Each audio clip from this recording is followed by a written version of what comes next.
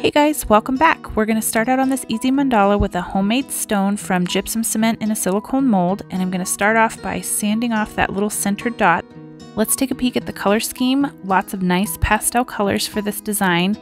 I'm going to start out with a coat of white gesso for a base coat, and then we are going to get started with our blended background. To do this blended background, we're going to start by putting a stripe of each color onto the stone. And I'm kind of using the width of the brush as my guide to get those stripes on.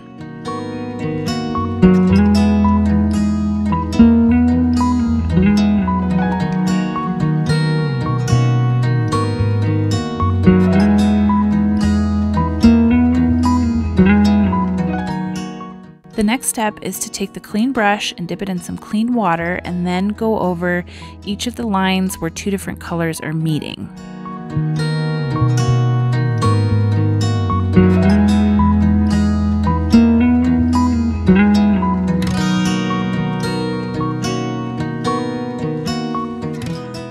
Now I'm going to go back with each of the colors and fill in any spots that look like they got a little washed out from the water.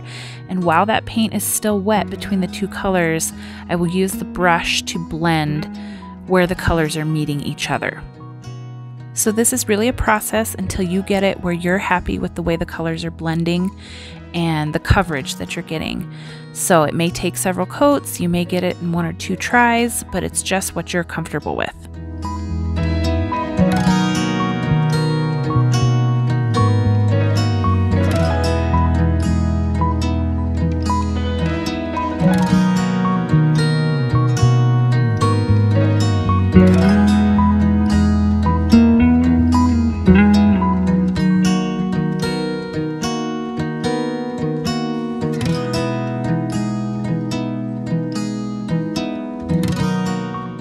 Because the spacing of my stripes ended up having pink at the top and the bottom, I decided that that's going to be the color that I put around the side and the back of the rock. I often have been getting some comments asking what I do with the back of the stones if I have multicolors on the front. So with this one, I decided to have the pink be the unifying color on the back of the stone as well.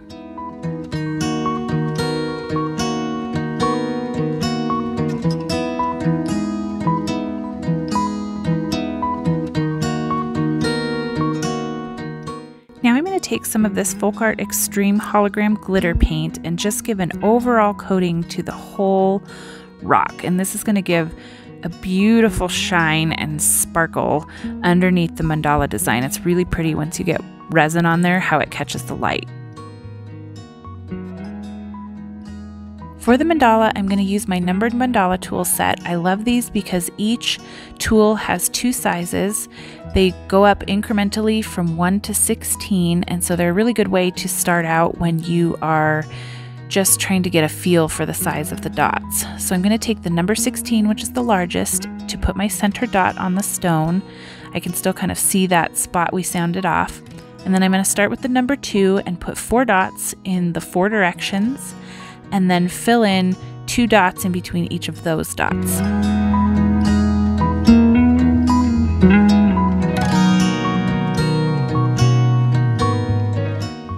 Now I'm going to take the number 4 size dotting tool, so I'm going to go up from here on out in even numbers, so 2, 4, 6, 8.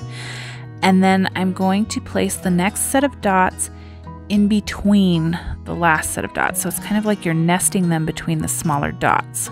And then I'll keep continuing this pattern all the way out to the edge of this stone.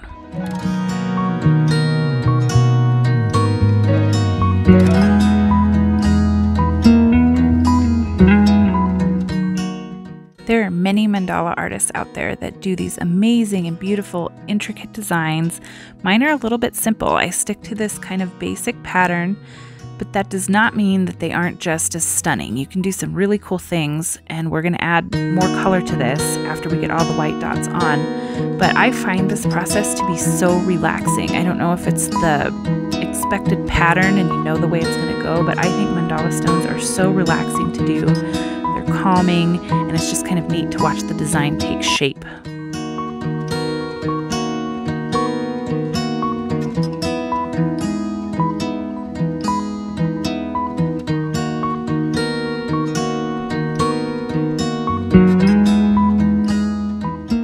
Now we're going to add the secret Easter surprise to this stone by adding some little bunnies on the edge dots. So I'm taking a smaller size dotting tool to add the bodies of the bunny, and then I'm going to take a fine line paintbrush and use kind of that excess drip from the paint being on the edge and create the bunny ears on each of these dots.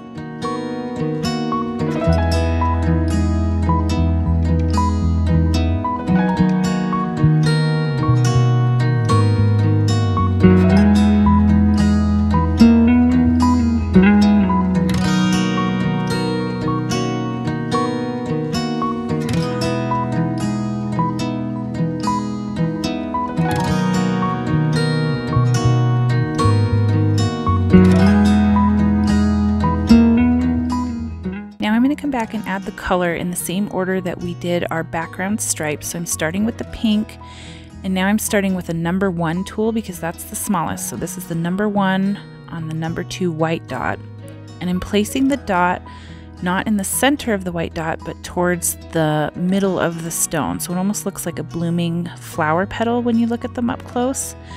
And so I'm moving up with the odd numbers. On the white dots, we moved up with even numbers, 2, 4, 6, 8. Now I'm moving up with odd numbers, 1, 3, 5, 7.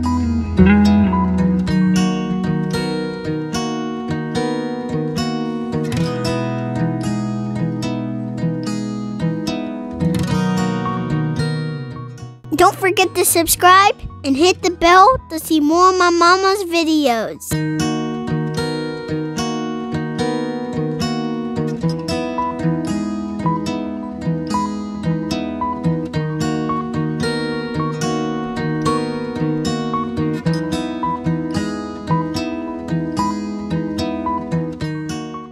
Now I'm going to come back to that extreme hologram glitter and a nail dotting tool, and we're going to add these really subtle little bunny tails to our bunnies. So I want to load up the dotting tool with the glitter paint and then put a nice thick dot for the bunny butt. I am purposely making these dots nice and thick so you can actually feel them when they're dry, because it'll give that nice little bunny tail appearance.